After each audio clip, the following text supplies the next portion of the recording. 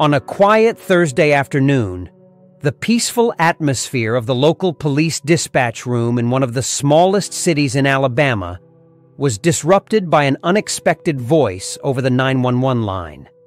A brief, innocent call that would touch the hearts of all those present and change the course of many people's lives. The office was quiet, as had been usual in recent months, and especially in the last 2 weeks of a particularly hot summer.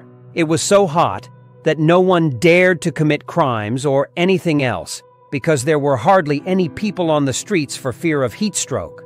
Everyone who could was barricaded in their homes with an army of fans around them. But even high temperatures couldn't stop a police officer from doing his duty. On that late August night, Officers Carter and Elisa were on duty and would be the ones to act in case of an emergency.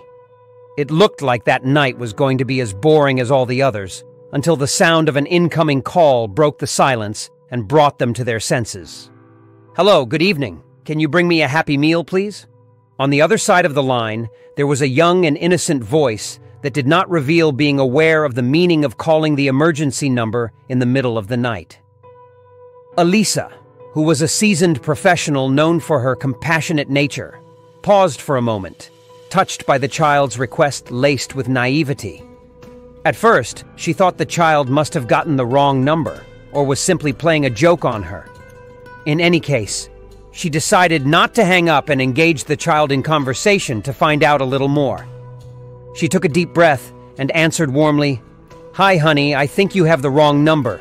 Is your mom or dad there? If you let me talk to them, we can clear it up." But the boy seemed determined to get what he set out to do and insisted on his initial request. "They can't get on the phone. They're sleeping now. I just want a Happy Meal. I'm so hungry. Please, can you have them bring it home for me?"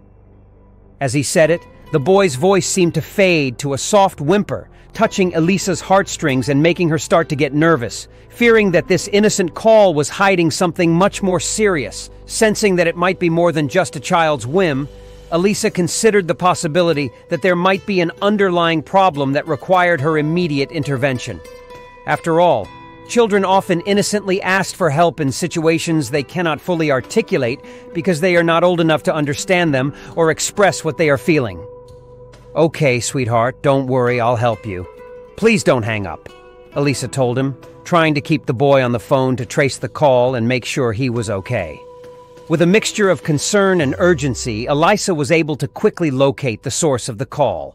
It came from a neighborhood on the outskirts of the city.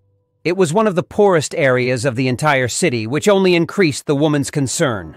It was then that she decided to send 2 field agents to the scene to make sure the boy was okay and to find out the real reasons that had led him to make that mysterious call in the middle of the night. "Grace, Benedict, please, you need to go to this address. I'm afraid the boy who lives in this house is in trouble. Can you go and see what's going on?" "Thank you," she said to the 2 agents in a deep voice that indicated her concern for the boy. Wasting no time, the 2 agents headed for the address, their minds prepared for the possible situation of encountering the sad reality of an abandoned child. "Do you think Elisa was overreacting by sending us here? You know, kids love to play pranks," Benedict asked his partner when they were barely 5 minutes away from arriving at the house from which the call originated. "If she thinks there might be a child in danger, we need to find out and make sure everything is okay. And if it's not, you know what we'll have to do. We are police officers. Our job is to take care of others, no matter if they are children or adults," replied Officer Grace with a serious look on her face. But they did not have to wait long to realize that Elisa's suspicions were more than justified. When they arrived at the address they had been given, the scene that greeted them did nothing to alleviate their concerns. Quite the contrary, it was a modest, abandoned-looking house. The front door was slightly open, and the toys strewn across a neglected lawn spoke of neglect, perhaps even distress. It was precisely the toys, usually vibrant signs of childhood and the joy of a family with children, that now seemed like abandoned relics on the desolate grass of that house that looked like it was about to collapse.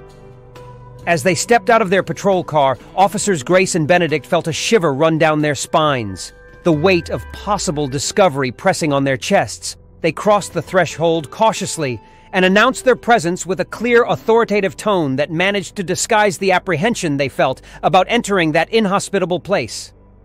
"Alabama Police, is anyone here? Identify yourselves," shouted one of the officers.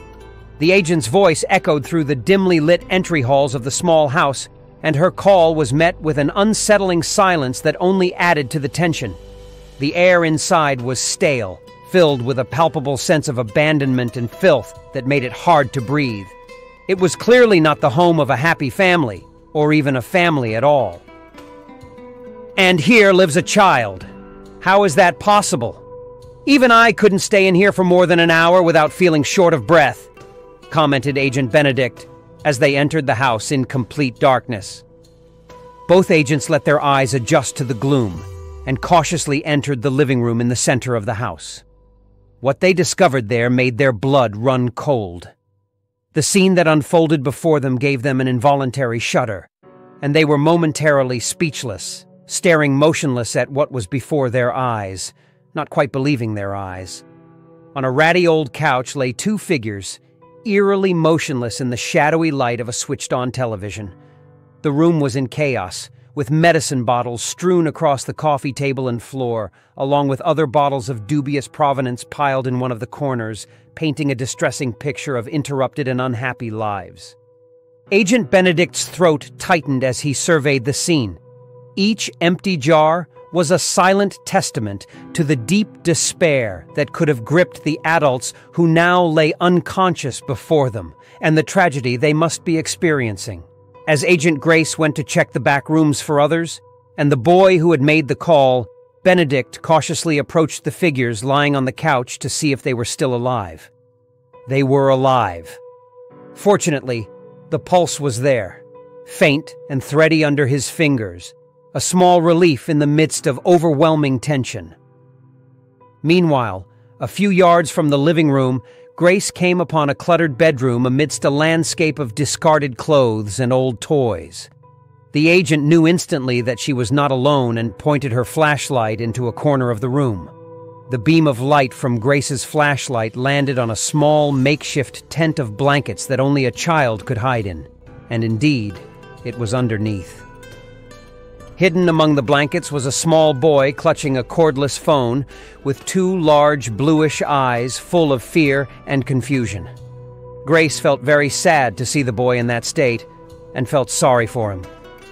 Then she knelt down beside him gingerly, and her heart shrank at the sight of his vulnerability. "Hello, champ. My name is Grace, and my partner and I are here to help you," she said gently, reaching out to lift him up. He flinched at her touch, a reflex born of the fear he felt. But recognizing his savior, he clung to her and wrapped his small arms around her neck. "Are you the lady I spoke to on the phone? Will you bring me a happy meal?" asked the excited little boy. Grace was very excited to hear him say that and could not refuse. "You will get your happy meal, I promise, but now we have to go. It will be all right, little boy. What is your name?" she said, smiling and taking him out of that painful place. "Jack, miss. My name is Jack, and I'm very glad to see you," replied the boy, smiling for the first time.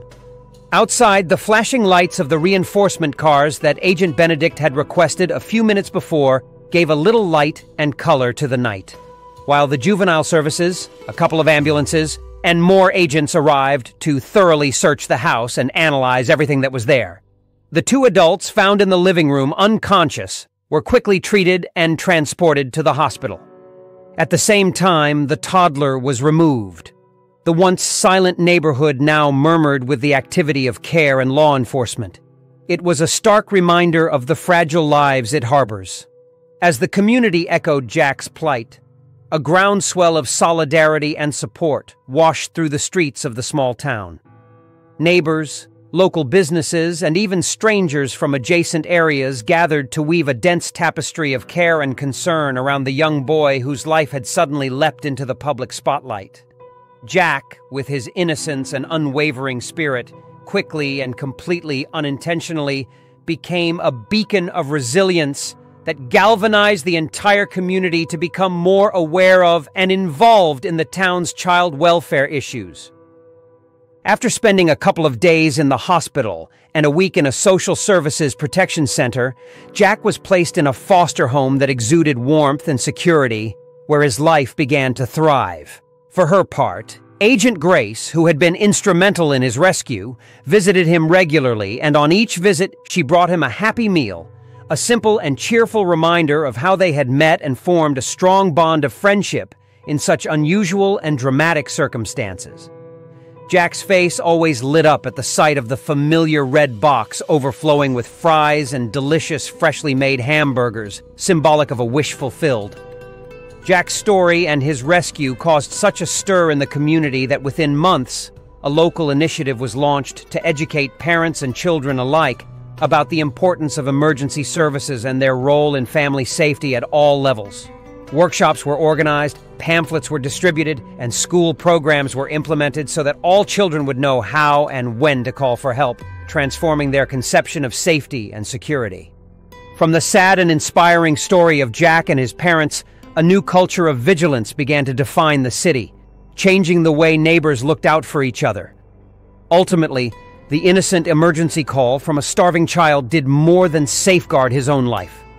It sparked a widespread movement. It was a poignant reminder that the smallest voices often have the power to bring about significant change. Did this touching and surprising story resonate with you? We'd love to hear your thoughts in the comments. For more inspiring tales, subscribe to our channel or explore the other videos displayed below. Thank you for your support.